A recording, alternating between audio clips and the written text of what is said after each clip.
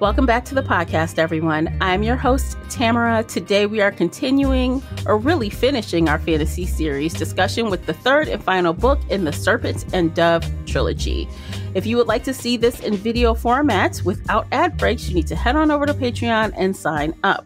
We also have a fun after show available right now.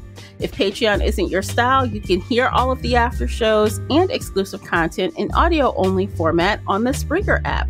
Sign up as a supporter to gain access. Don't forget, you can also join me and my two co-hosts over on the Book Club's app for even more bookish chats. Please subscribe and like the podcast wherever you're listening. If you want to reach out to me, you can find me pretty much everywhere at Shelf Addiction. Joining me today is feature co-host Casey from Heart Full of Ink. Welcome back, Casey. Hello. I'm so excited to be here. And if you're on Patreon, there's something special behind me for the first time ever. Oh, yes! They got a bookshelf. Yes, it's cute, too. It's so cute. Yes, I love it. I will continue to decorate. A Shelf Addiction officially. Yes, I do. Tell everyone where they can find you online. You can find me on Facebook at Heartful of Ink, on Instagram at Casey_Heartful of Ink, or at my website, heartfulofink.com. Okay, so before we begin, we just want to remind you that, as always with Book Chats, we talk full spoilers here, so you've been warned. Spoiler alert. Today we are discussing Gods and Monsters, written by Shelby Mahurin. Oh my God, this is the third time and I can't say it right. Y'all know what I'm saying. The audiobook is narrated by Holter Graham and Skaska Merveld, published on July 27th, 2021 by Harper Teen and Harper Audio. The hardcover is 612 pages and the unabridged audio is 16 hours and 58 minutes. Casey, would you kindly share the synopsis? Evil always seeks a foothold. We must not give it one. Lou has spent her whole life running. Now, after a crushing blow from Morgan, the time has come to go home and claim what is rightfully hers. But this is no longer the Lou her friends knew, no longer the Lou who's captured a chasseur's heart. A darkness has settled over her, and this time it will take more than love to drive it out. From Serpent and Dove to Blood and Honey, concluding with Gods and Monsters, Shelby Mahurin's stunning fantasy trilogy delivers thrills and romance. No, it doesn't. Sorry, that was the final paragraph, and I wasn't going to say it, and then No, it doesn't. I'm sorry. No, it doesn't. I started this series with high hopes, and it just slowly fizzled out, and it got worse in this final book. And so yeah. High key. No, it doesn't. That's where I'm at. High level. Okay. So for me, this was not better than the second book. It was slightly better than the first book. And to be honest, I was just glad it was over. This wasn't the worst thing I ever read. We experienced that last year, so it's not as bad as that. Not sorry, Nora Roberts. You're talking about Rachel Vincent. No, actually, I think I do believe that Nora Roberts would have been worse than Rachel Vincent, and if it was any longer, we would have stopped it like we stopped Rachel Vincent. Rachel Vincent, we got how many books in before we stopped? I think we pushed to 3 books out of 6. And actually, side note, Rachel Vincent can be the one to be thanked for us trying to stay away from long series. Mm-hmm. We said max 3 books. Yeah. No more than 3. It starts to get too risky when you have a very long-running series that is not proven. Mm-hmm. Mm-hmm. So we do have one long-running series that we bring up a lot on this show, but that's because we're diehards for it, right? We love it. We were 7 or 8 books in when we started the podcast. Like, we were already like, yes, 8 books. We know we love it. We keep going with it. Right. But yeah, picking up a new series with 8 books in it would be a disaster right now. Yes. So because of that, I think there are a couple on our list that are 4 that we may or may not eventually reach, but we've really been honing in on 3 and 2 books, duologies and trilogies because of that. So with that said, Yes. Gods and Monsters. The end. Thank God it's over. I think Shelby could be a good author in another 5 to 10 years if she keeps practicing her craft and honing it. But right now she's so tropey and leans on the trope and leans into the tropes and doesn't do anything unique or different with the tropes. And there were so many basic issues that, you know, by your third book, you need to have a critique partner who yells at you and says, don't do this. Or you need to have an editor who's kicking your butt and says, all right, if you want to do this, then you need to have this type of consequence. You need to have this type of reaction. And nobody's doing that for her right now, at least not with Gods and Monsters. But if she finds that support team, she could be better. So check this out. Because you said that, I wanted to see if she has anything new. Something called The Scarlet Veil came out in September of last year. This did not have the fanfare that Gods, I guess, with this whole series, Serpent and Dove did.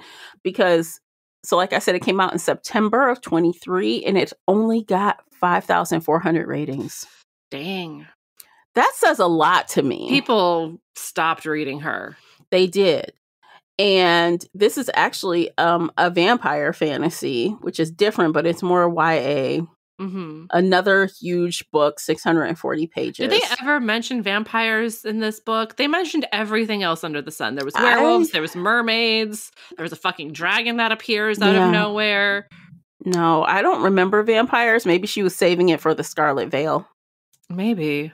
But it would have made sense to bring it up in here so people would want to, you know, keep reading the next book or spin-off series or whatever. I know one thing. She's got this thing about French, being French. Is she French? Like, didn't we look her up and she's from like Oklahoma or Arkansas? Yeah. Wait, let's see. Because the names of this new book are all French. Jean-Luc. Wait, Jean-Luc?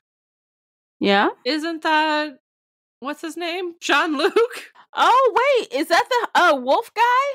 No. The friend who became a hero in this book. Oh, yes. Is it Jean-Luc? Seeley is in here. Seeley. Oh my God. Seeley was the best part of the book. Okay, I'm going to read it. This is a spinoff. Okay. I have to say, out of everything that happened in this book, Seeley was my favorite. You know, she was the biggest surprise. She was the biggest surprise, but I fucking love her. So I will go read her book.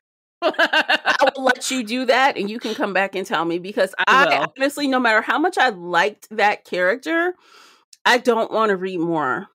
Not today. If you come back and say, Tamara, something changed, this is 5 stars, it's amazing, then I'll try it. But if you're not saying that high praise, I'm not even going to look at it. Yeah.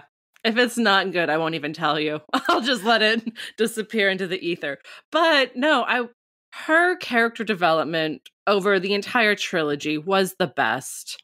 And I love her so much. And like, that is the one gold star thing that Shelby did with Seeley.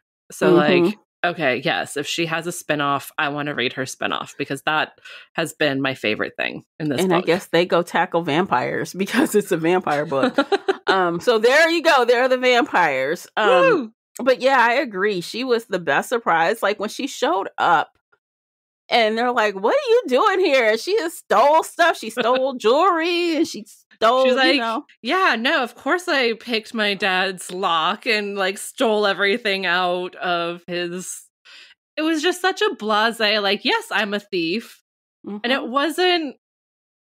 They made such a big deal about Lou and Coco being thieves. But then she just, you know, stole from her dad. And I was like, you're weird, but okay. And they never called her a thief, even though she was. See, Seeley was hiding in plain sight. Her and Lou are very similar, actually. Yeah. But the difference is she dressed a certain way. She knew how to talk. She knew how to look mild and complacent. And Lou didn't. Yes. But when it came down to it, they were really very similar in how they talked. You know, yeah, she wasn't as foul-mouthed as Lou. But, you know, you're not going to tell me what to do. You're not going to make me go back there. She cussed Jean-Luc out. Like, did you follow? Do you think I don't know how to take care of myself? You know, she kind of rated him the riot act a little bit. So, which was good. He needed it. Yeah, she was nice. I have to say, now that came up, I think she was the best part. She was a nice surprise, and I liked her parts. Yes. No, she was the best part of this whole book. Even though she was kind of hard-headed still. Like, she would say things like, but she's a witch. You know, like, those kind of, like, really... She did it a couple times. Yeah. Which I thought was fair because of the way she was tortured in book 2. Like... But she got over it very quickly. And then she was more horrified that Lou heard her call her a whore and, like, wanted to apologize for that. Like, she's like, oh my God, she heard me. She heard me say that. I need to apologize. Oh my God, can we be friends? Like, yes, she was upset, but she got over it.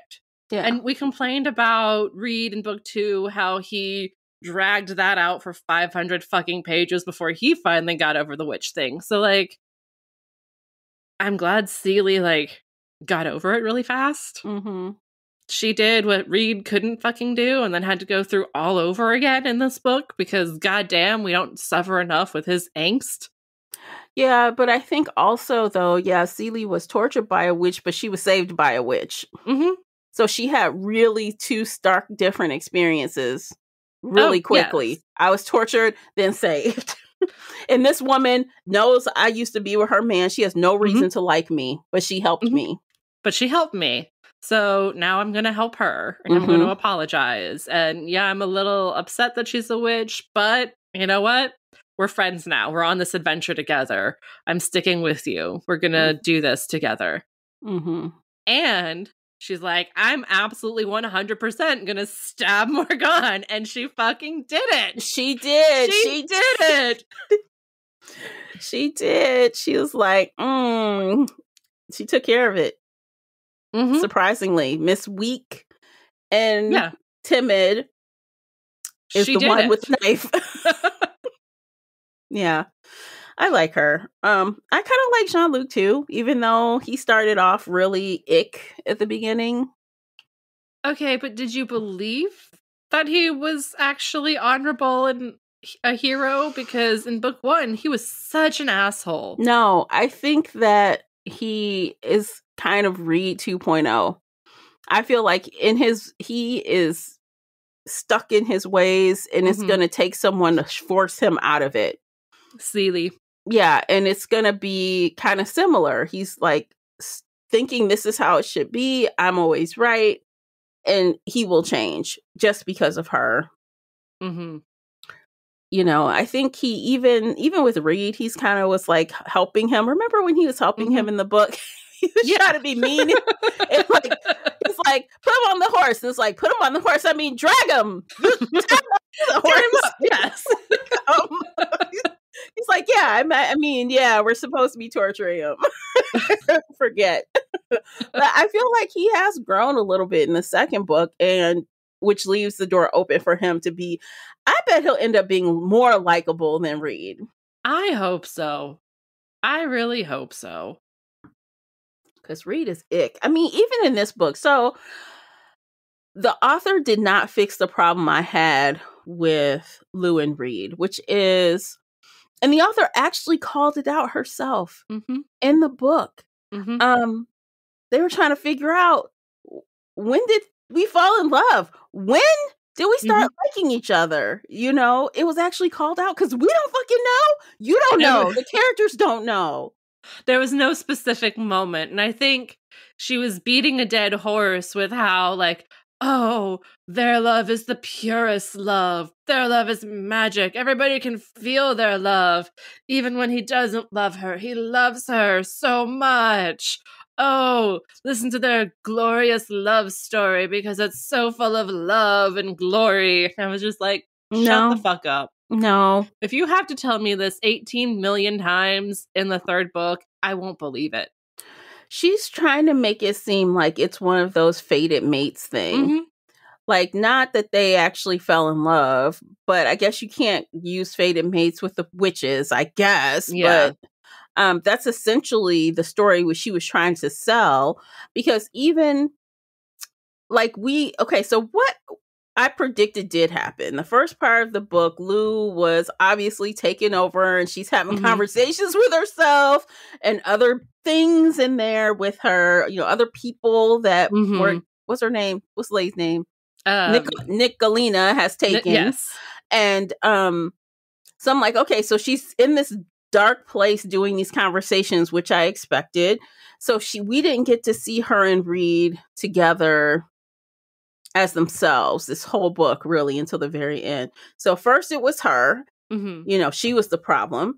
And then Reed was the problem because he did some dumb shit like, oh, let me make everyone forget. Let me make her mother forget her. And that then I forget her, which also I think was an attempt to clean up the last situation with Lou and what's his face.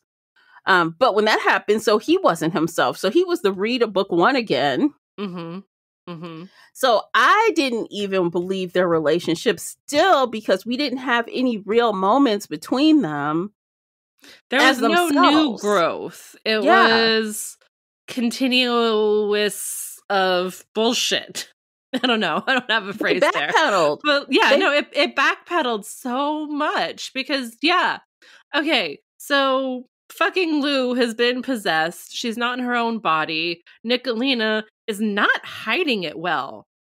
Like, it's so what she obvious. was saying, she was talking in her rhymes. She was being cruel to everybody. Yes, Lou was in a bad place, but like, Jesus Christ. The people who supposedly love her the best were like, yeah, no, this is just the new Lou. She's talking about killing people. She's talking about the mice again.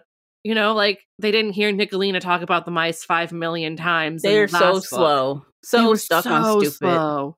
So stupid. It was ridiculous. Like, ew, she touched me. I feel like I want to Earl. Like, He's so disgusted by her. But then he's like, but I love her. Why do I feel like this? Why? He is so dumb. So dumb. And that was aggravating. So dumb. Even Coco was like, is she pregnant? Yeah, like, what's happening? Pregnancy, like, messes with her brain. Like, her ass ate raw meat. They're like, Yeah. She's tearing into meat with her teeth. And they're like, oh, it's just Lou being Lou. No. But I would have believed their love. Like, let's say Reed had said, this is not her. Immediately, like, he could call it out. I know her. This isn't her. And if he had forced Nicolina out, I would have been able to appreciate that. But that's not what happened. They dragged that out forever. Like, Jesus Christ. It was so long. Did you think that we needed to hear about Nicolina's past as a mother and all of that? No. When she was going by a different name and everything? Honestly, I am more confused by the timelines now. Because, like, what the fuck? So, Nicolina is a couple centuries old, but Coco's mother and her aunt are much older than that. Morgan is also probably closer to their age, maybe, or maybe not. I don't know. That was unclear too, because she was falling in love with gods, but also young enough to be Madame Labelle's like bestie growing up. And I don't think Madame Labelle is immortal, but like, no, I don't think so. I don't know.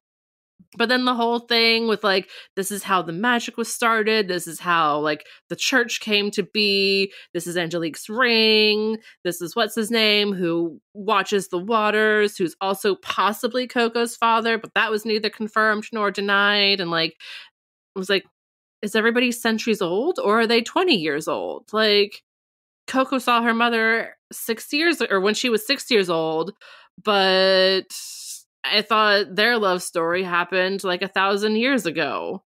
So like, yeah, the timing is strange. What is happening? Mm-hmm. And then so bringing all of that up just made it more confusing, not explaining it better. I think that is probably one of my problems. I did kind of I tuned out at certain points because I'm like, what is happening? Or what? Like, I just could not grasp, I guess, what the author wanted me to get out of it. Yeah.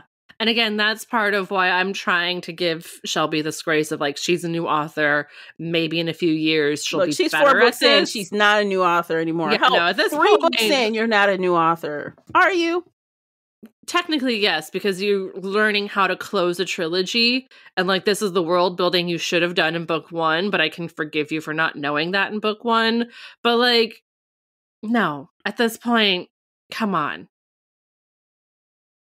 No, not to me. I just, no. And the look on my face, y'all, not on Patreon, you missed the look. I was like, the fuck? It was a beautiful look. I looked at the camera like, oh, I'm making a face.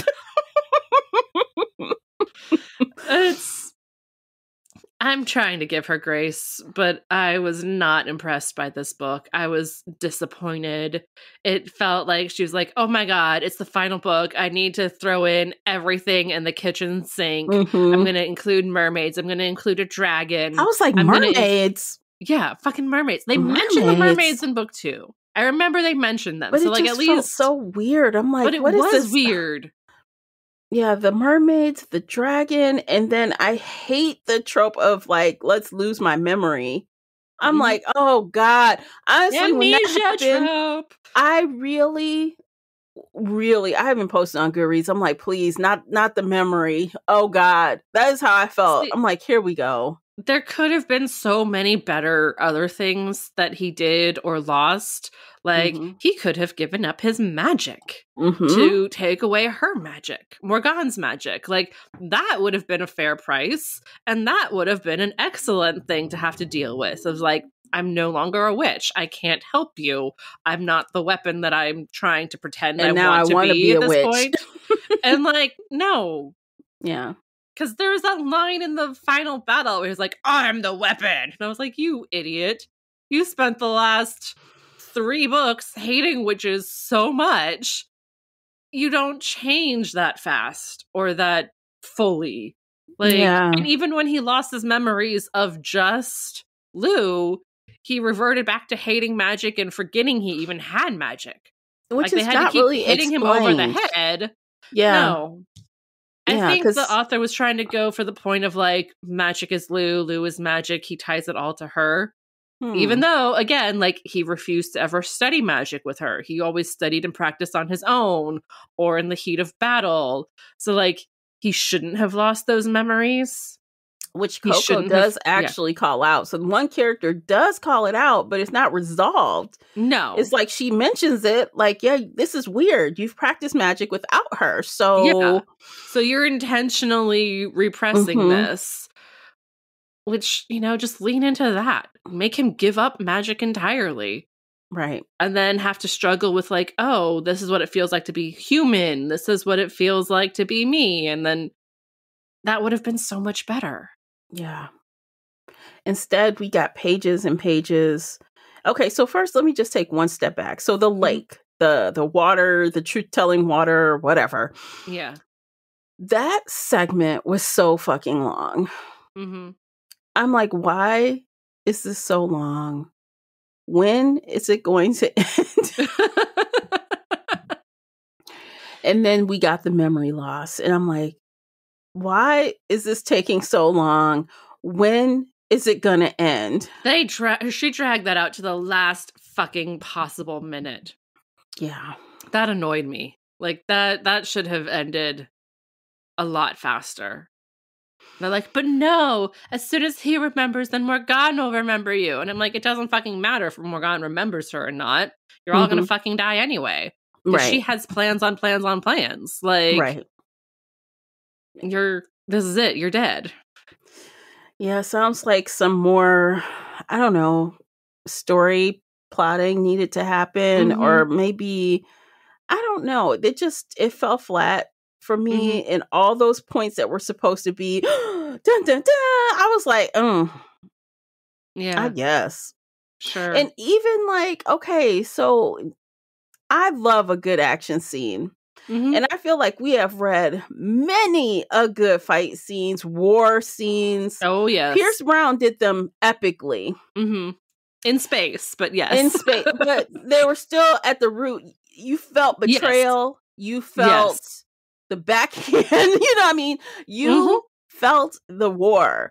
Yes. This scene, like this final stand or fight or whatever, I'm like, oh my God, when does this shit end? I just started glassing over. I'm like, oh my God, why is this so long? Why? I hated it. And I know that was supposed to be like the pentacle, right? This final, it's supposed to be great. And then we win and yay. And I was like the opposite. Yeah.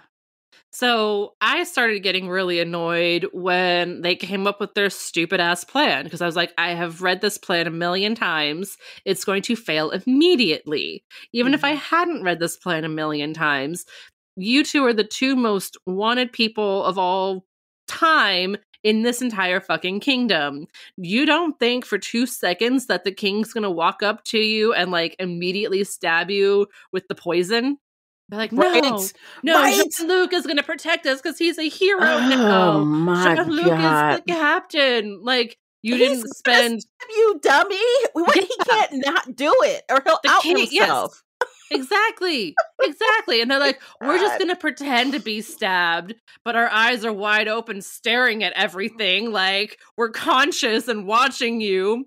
And of course, after you're stabbed, our eyes roll into the back of our heads because now we're unconscious. I'm like, duh. Like, fucking duh. What did you expect? Did you think he was going to put you in the same fucking room as Madame LaBelle? Like, no fucking way was that going to happen. That was a horrible plan. It was the worst plan. I would have enjoyed this moment better if they had come up with a different plan and then it failed epically and then they got captured. Because at least then it would have been different. At least then they would have had like some kind of like moment of like, we're doing this. We're on our way. Oh no, here's the king. We're caught. But maybe this does lend into what you were saying of inexperience in writing these kind of scenes. Because again, we have, and I'm telling you, I feel like Pierce Brown has the crown with those type of scenes. We have been in scenes where we're like, that is dumb. Why are they doing that? And then you get there, he's 2 steps ahead of us. And then it comes back around. You're like, oh my God, it was fake.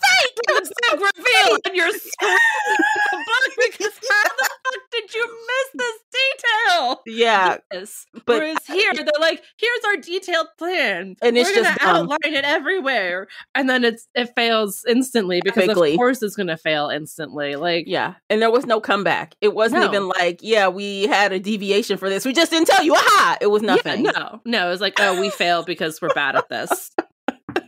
Yes, you are bad at this. Yes, you did fail. Yes, you are bad at this. Let's take a break. We need a break from all this awfulness. And we're going to listen to some commercials. You guys, by listening to those, you are supporting the podcast. And don't forget to pick up a copy of the book review journal available right now. It makes a great gift, or if you need a new journal for yourself. And we'll be right back because we have more comments on Gods and Monsters as well as housekeeping and other things. Stay with us. Welcome back. Yeah, the plan was dumb. The plan was dumb for the sake of being dumb, which I hate. Yes. And the final showdown was also dumb. Yes. Oh my God. Yes. It was so bad. They're literally on the platform about to get burned. The tiny spark lights under their feet. But then the king burns himself way faster than the hay under their feet. Because, like, he's dead in 2 seconds. They're, like, 10 minutes in, both still trying to untie them. And it's just not happening. And then Reed gets free.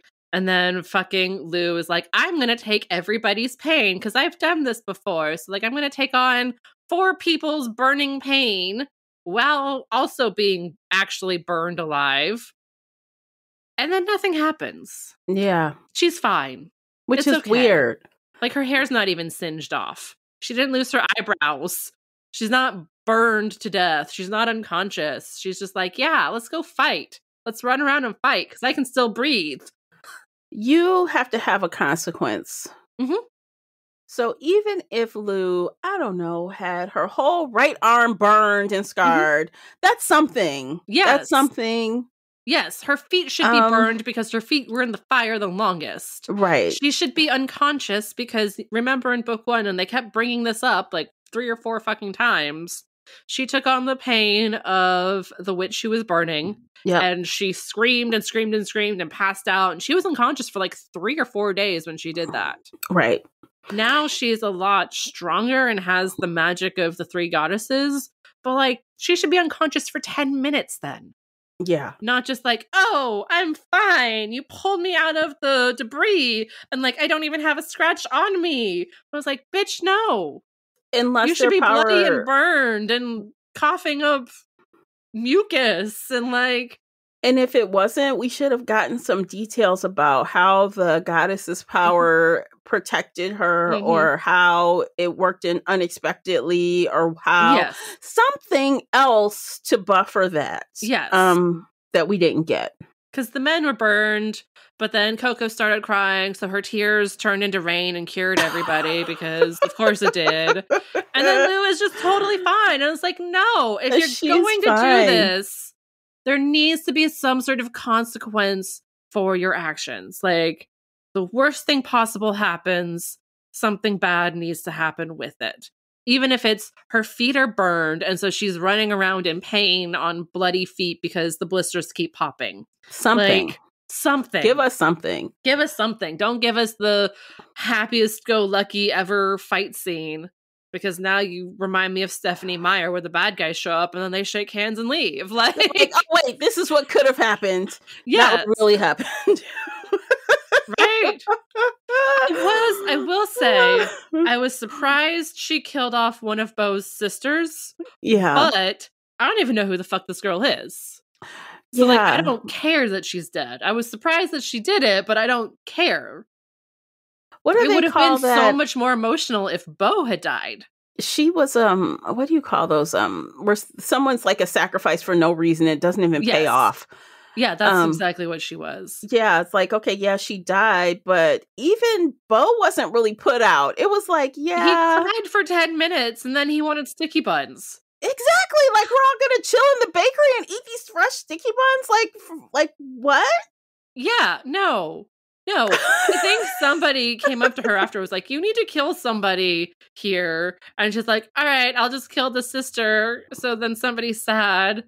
But then, like, they're not sad. No, they're not sad. It was a waste. It was an absolute waste of killing off a character.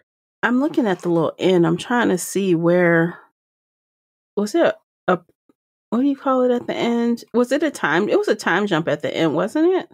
With the epilogue? Not by much. Okay, so yeah, that horrible ending, and then we have this epilogue, which, okay, so to give the author credit, when Ansel appeared around the 200-ish page mark, that kind of surprised me a little bit. I'm like, oh, it's Ansel.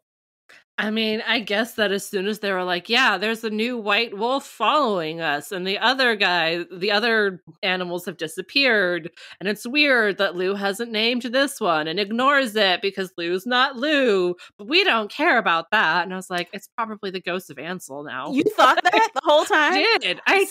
They kept mentioning the wolf, but it was like in one ear and out the other for me. Like, I didn't even think about Ansel. I didn't think of anything really, which is bad because usually I'm like conspiracy theory. Like, what is it? Who is it? And it just totally, I didn't give 2 shits about it. I was like, with everything that's going down and the fact that we have gods and monsters now and everybody's so continuously upset that Ansel's dead, I feel like this is the ghost of Ansel. Mm-hmm. So that's me just, reading way into it and guessing. Well, he came and he helped her. He relieved her and Coco of their guilt. He relieved them of that. And okay, that was a little nice little part, Okay, great. He seems like he's going to be gone. And then he shows up in the epilogue. He's like being a creep, standing around. While he turned around while she was dressing, so he wasn't staring at her. But he's just hanging around during the wedding stuff, and he's just like, it's weird. I'm like, I feel like the author didn't need to do that. I feel like he could have left him. He said his goodbyes, right? Leave him there. Yeah. I don't think I needed to see him again in the epilogue, personally. I was over it at that point, too. I was over the whole book at that point. So I was like, yeah. Stepping back, I can kind of understand. Like, it's a nice way to, like, super happy wrap this up. The one dead character anybody cares about is happy, and he's happy for his friends. And he's talking about how their love is the truest love. And he's always believed in their love. It was annoying. But, like, I'm almost happy it was from his point of view and not Lou's or Reed's, because if it was from their point of view, it would be way worse gush-wise. You know what? Does someone else have to watch the waters now? Yeah. Maybe it'll be him. I hope so. I thought it was going to be Coco, because she kept getting in the water, and, like, the water was talking to her, and then her mother appeared. But I was like, is it going to be Coco? Because she had the relationship with this dude who might or might not be her father. I'm not going to let that go. Like, was he her father? I feel like it was, but it was just not said. I feel like it was. Yeah. She thought it might have been. But her mother never confirmed or denied. But why? That's another thing. Like, why? What does it matter at this point? Say if that's the father. What does it matter? Yeah. What would have changed? I had a thought at that part, and I was like, this series would have been so much better if it was Coco's story the whole time. Like, if Lou and Reed were kind of the side story and we were focused on Coco, because even her relationship with Bo had more depth than Lou and Reed. And, like, yeah, they were a one-night stand, which we never got to see how that started. And then Bo just, like, randomly decided to quit being Prince and run away with her. So, like, what did she do to him to make him leave everything for this adventure? Now he's a king, though. Now he's a king, but he was a prince at the time. But, like, he gave up everything for her and was happy. He complained a little bit, but, like, I would have rather read their story. Yeah, I think maybe the author will do another spinoff with them, or maybe they'll come up again, in this other story. I kind of hope so, because, like... By the way, so you have the hard copy of this? Did you have the hard copy? No, I got it from the library this time, because I didn't want to buy it. Because I didn't even notice at the back of this is the first thing for the Scarlet Veil. It's at the back. It's the prologue. Okay, so, it's at the back. So open it up. Tell us what it is. Evil lurks in Belterra. Read on for a sneak peek at the Scarlet Veil. Oh, okay. So let's see. It's a prologue that is like 14 pages. Whose point of view is it? I don't. Okay, so it doesn't say like a name at the top, but I think it's what's her face?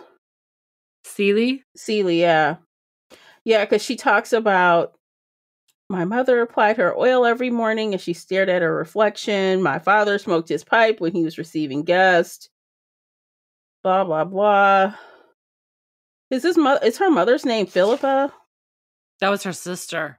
Okay. Her sister who got murdered in chapter 1. Okay, so this is back in time. Like clockwork, Philippa would reach for her silver brush when our nursemaid Evangeline lit the candles, blah, blah, blah. So this is a throwback. Oh. This history. She's like thinking of the past. Then here's chapter 1, 12 years later. So the prologue is a before, and then 12 years later. I think this might all be from her point of view. Ooh. I think. because it doesn't have a name. It just says it doesn't have. You know how this one went back and forth between Lou and Reed. Yeah, I think this might be all her POV. Okay, Maybe? I'm intrigued. Yeah, because otherwise it would have her name, right? Yeah, I'm intrigued. Let's find out more. Ugh, no, I'm not doing it. I'm looking at the book. I'm trying not to read. I'm like, no, I'm not doing it. You can't make me. That's how I feel. But my luck, you're going to come back and be like, it was the best damn book ever. And I'll be like, why? I don't know. We'll see. Maybe, she had a critique partner come up to her after Gods and Monsters and just kicked her ass and was like, you need to make this better. Because you need critique partners who will kick your ass. They'll hold your hands, but they'll kick your ass. I agree. Oh, you know what? I did want to ask you, what did you think about the couple of scenes that Lou and Reed had that were the kind of sexy scenes? Yeah. They were weird. So Reed, he's acting very different now that he didn't remember her. Like that whole scene where he's like telling her what to do and telling her, I'm like, wait. He's very aggressive. I'm like, he wasn't like that before. He was very scared in book 1 because he's like, I've never done this. I don't know what to do. So he was saying his body remembered and his body knew and he wanted that release, but his brain was like getting in the way. But like, so he's telling her to like masturbate and all this stuff. It's very weird. It feels very like the author was trying on a different type of sex scene for size to see how it works. It just didn't really jive with what I was familiar with from this pairing. Yeah, no. It seemed weird and kind of out of place. And I'm like, I remember, I'm like, oh my God, what is this? I kind of felt like it was out of place. It was out of place. I think she kind of wants to push herself to go darker and sexier in other books. And I feel like if she ever does anything with Coco and Bo, it will be a lot sexier. Because at one point, Coco said, like, kink is consensual, but this isn't consensual or something. And I was like, are you going to try and bring kink into this? Because I don't want that. Maybe in Coco's book. So, but like, okay, this is my problem, though. If she wants to test the waters and go a little bit more adult feeling, why in the hell are you writing young adult books?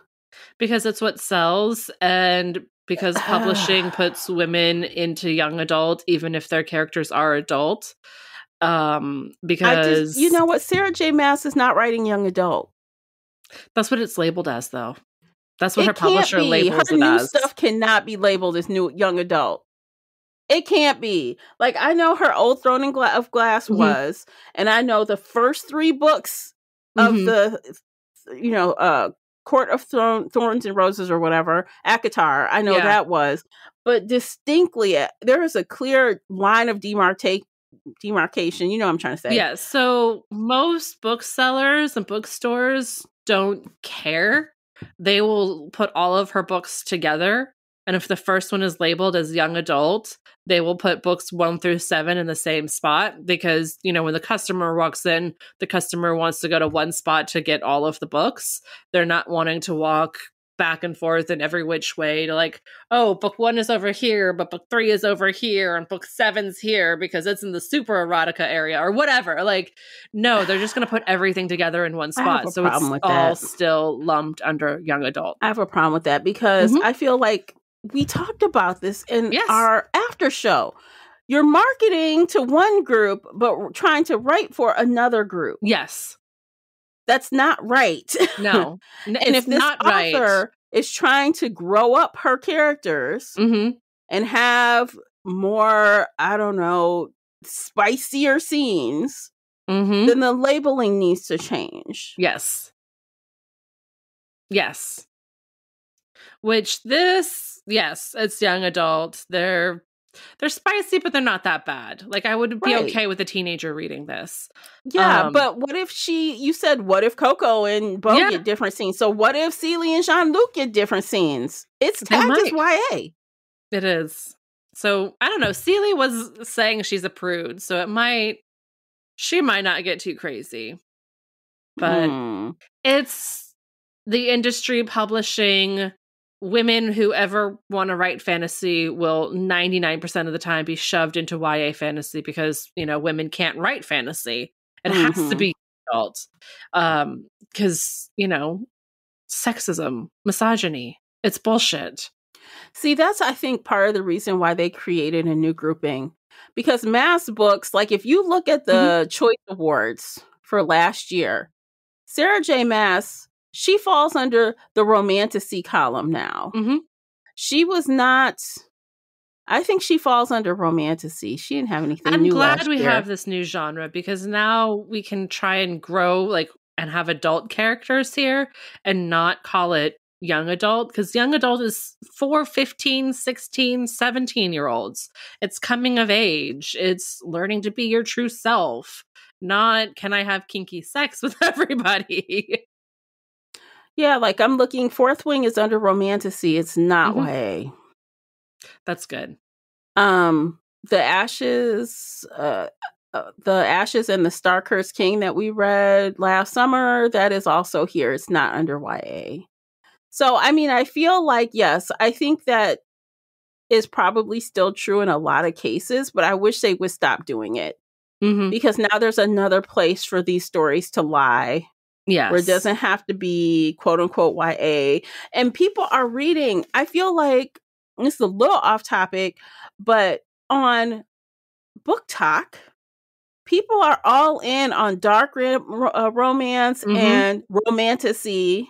I feel like YA is on the downslope right now. I feel like, yeah, there's still a lot, or maybe my algorithm has changed because I'm seeing so many people reading older books with characters that are older. That's the case. I think that might be your algorithm a little bit because I still see a lot of adult women specifically wanting young adult stuff, but I'm hoping that they're moving on and finding older characters to relate to. But I hope that YA can go back to being what it was and be for the teenagers and have, 2 kids fumbling around in the back seat because they don't know what the fuck they're doing. Like, that's realistic. And that's what kids should be reading. Like, this is what sex at 16 is. It's not going to be earth-shattering. Because Reed was straddling up to the line. He was right at it. At these sex scenes. I'm like, it felt very different. I'm like, what is this? He was more aggressive and it was angrier and he, I didn't like it. Which I didn't like it either. Now, we read spicy stuff. We like spicy stuff, but I like it when it's appropriate for the book. Yes. Appropriate for the book, appropriate for the characters. Right. Because he was so angry with her that, this wasn't quite hitting it either. Like, he wouldn't have been sweet and gentle the way he was the first time, but I don't know that he should have necessarily been this aggressive. This was some random shit to me, just random. And I didn't really like it. There was so much I did not like. That's okay. I feel like the author stepped backwards with this book to me. It was like, oh yeah, at the end of the last book, I had this big reveal that this guy's going to be a god. So now I have to make all of these bigger reveals and make it bigger and better. I was like, no, you don't. Also, why the fuck do you keep bringing in these random old men who save the day? Like the new father guy who they met at the very beginning who gave them food. Gosh. And then here he is at the end being like the most sane person and like trying to save the witches, even though he believes in God and works for the church. Like, what the fuck? Yeah, this makes no sense. He's Claude 2.0. Yeah. But like, what?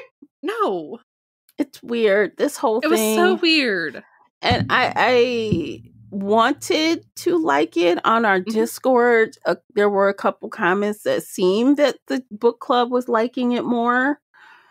I'm excited to see what they have to say. But unfortunately for me, it didn't hit. And it didn't hit for me either. So when we give our rating, I'm about to do something controversial. Or maybe not. Maybe not. For y'all that are familiar with me, that's not going to be controversial at all. This is you. We'll be like, yep, we expected this. Yeah. It's different from what I just told you before we hit record.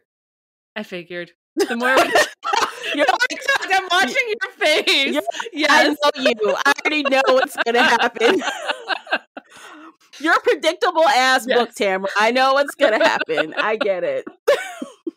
No, we've been doing this for so long, and I'm watching your face, and I'm listening to what you're saying. I'm like, oh yeah, she hated this so much more. We're being nice in this podcast right now. It's trash. I don't like it. And to be honest, again, so I read some and listened some, and I cannot express enough. If you did not listen to the other conversations that we had, and this is your first time, do not pick this up on audiobook. Do not do it. Do not do it. Holter Graham just throws me off every time it reads parts. Every time the narration was tough. Oof. The grumbling, oh God, no.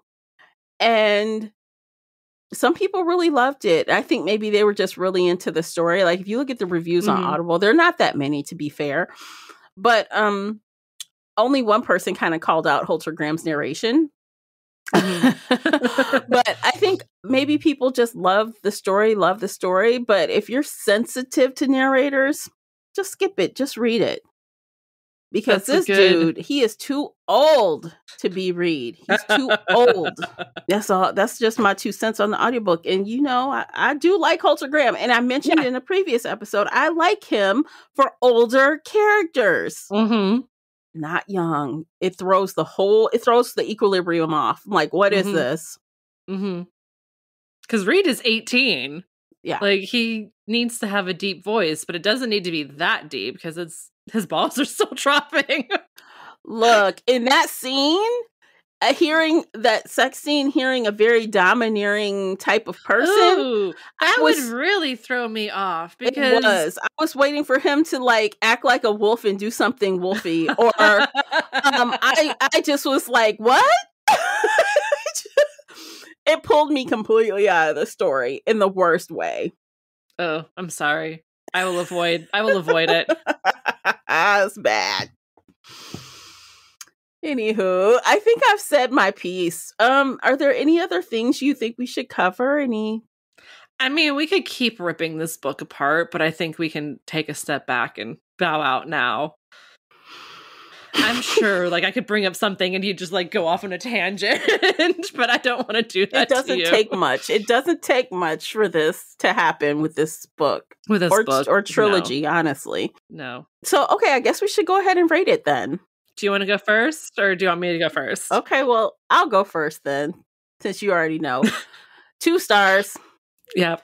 So, the first book got 2, the second book got 3, and we're back to 2. And the bottom line is, I would not recommend this trilogy to anyone that I know. Anyone that likes what I like should not read this. And that's just the truth. Sorry, not sorry. Your turn. That's okay. I had such high hopes for this entire trilogy. The first book, I gave it 4 stars. I enjoyed it when I read it the first time. I thought the rest of the series would be better. To be fair, I was very drunk when I read it. So book 1, when I read book 1. But ultimately, no. And with this book, I'm so disappointed. And it's so frustrating. Although I love Seeley, so I might actually go read Seeley's book. Do you have a ghost in your house? I think I have a ghost in my house. That was from my kitchen. There's nobody in my kitchen. That scared me. I'm sorry. Okay. Do you want to go look? Shelby. Oh my god. I'm like, oh, what is that noise? I'm gonna ignore it. No, this book disappointed me so much, so I'm giving it 3 stars. Okay. And 3 isn't okay. So in Three my is world, not 3 isn't bad. 3 isn't No. bad. It's okay. It's like okay. literally fine. Yeah. But this was worse than fine for me. And I got through it fairly quickly, to be fair. Mhm. It wasn't as slow as I thought it would be. So the pacing for me was okay. But I think I was I was driven to finish this. You know what I mean? I was Mhm. very focused to finish it because I had other stuff to do. Mhm. So I don't think I allowed myself the time or the luxury to be wishy-washy about finishing it. Yeah. So maybe Yeah. that is why I finished it so quickly. It definitely wasn't because the story was so great. You're right. The pacing was better in this book than book 2. Book 2 was slow as fuck. This one at least had more action. But again, it was like, she was like, I have to throw everything in here. Let me, bring in everything at the last minute, because why not? It felt so piecemealed and awful and unthought through. Yes, that's exactly it. So, okay, I guess we're going to end things there for this book. Yes, if you read this series, let us know. Did you like it? Hate it? Feel meh about it? You think, Tamara, you are smoking something? This shit is great. Tell me. I want to know. Defend your rating. Yes, tell us. Tell us why you give it 5 stars. Yeah, I'm open to listen. That doesn't mean I'm going to change anything, but I'm open to listening. And okay, so before we tell you what is next, because we can't tell you what is next because we don't know what is next. Here's the housekeeping segment. So for you guys, we are actually, by the time this podcast is up, the poll is live on Patreon. There are 2 series options, trilogy options on Patreon, and Patreon members are going to select which one we are doing next. Woohoo! Yep. So I'm excited because I picked one and Casey picked one, and we're not going to tell y'all which is which. Nope. They're 2 very different series. Yes, they're very different. And I think it's going to be fun regardless. Whichever way we go, I think it's going to be fun. And so you'll want to stay tuned and join us on all the different places so you see what we're reading next. Because you want to join Patreon and tell us what we're reading next. Yeah, you're going to make sure that the next series is not trash. Yeah, please. Like, do y'all research. And if it's something you read and loved and you want to hear our opinion on it, this is a perfect time for you to just tell us what you want. Yes. No, tell us. You need to pick the next series, because our last 2 picks have not been the best, obviously. I feel like, in the last year, we've had some really good hits, but we've had a lot of misses, too. We've had a lot of misses, too. We've had a lot of misses recently, which is why we want to put the power in your hands. So, and still, I was telling Trinette, love you. She's on Patreon and she's in our book club. I was telling her, like, don't worry. If it goes wrong, I won't blame anyone but myself. Because ultimately, we picked them again. So we picked them. We put them up for nomination, but you tell us which one to read. So don't worry. I won't blame anyone but myself if it ends up being bad, because we picked the choices. But we're going to let you tell us which is the better of the 2 choices. So yes. Yeah, let's cross all our fingers, all the toes. We need a win. It's March. We need a win. Yes. So we won't be back next month with a fantasy series. We'll be back kicking off May 1. So you want to join on book clubs, join on Patreon, follow us on social. So when you see the notifications go up, you can get your books, because it's going to go up before January 1. So you'll see. May 1. You'll know. May 1. Did I say January? You said January. I was just like, we're not going to January. Go back into time and redo these 3 books. No. I thought you were like jumping ahead of next year. Like, I give up on 2024. Girl, no. But yeah, so follow, subscribe on Patreon, place your vote, and it's going to be a good time. It will be. I think that's all we have for today. Is that it? I think so. Yeah. Okay, so we are going to continue on. The after show is available for you right now. If you want to hear what we're talking about over there, you've already had a sample. You hear the kind of stuff we talk about. This one, we actually have some juicier stuff to talk about because juicy. some shit hit. Like after we recorded that one. The next day. Like literally. Literally the next day. And then shit hit the fan. Yeah. You want to listen to that. Yes. We have some comments. And that's it. Also, we're going to end things there. And see if there's a ghost in my kitchen. Yeah, we're gonna end this there. Casey's going to check on her ghost, and then we'll continue on with the after show. So thank you guys so much for listening to this entire episode. We appreciate you for being here. Don't forget to like and subscribe and follow us. Do all the things. And we'll see you guys in the next one. Take care of yourselves. Bye, guys. Bye, everybody.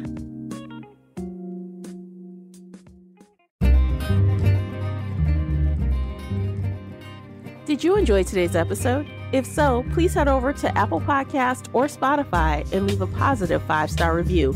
It's a simple action that makes a big difference. You can also like this episode on your favorite podcast player or share it with your fellow bookworm friends on social media. Joining the Shelf Addiction Patreon family is another way to support us. For as little as $2 a month, you can help our team create even more amazing bookish content. If Patreon isn't your thing, consider becoming a supporter on the Spreaker app for just $5 a month and gain access to exclusive audio-only content. You can find me everywhere, including Instagram, X, and TikTok under the handle Shelf Addiction. Join our book club of the same name on the book club's website and app, where we discuss all things bookish and more in a safe space. The Shelf Addiction podcast is a part of the Nerdy Maven Network. Thanks for tuning in.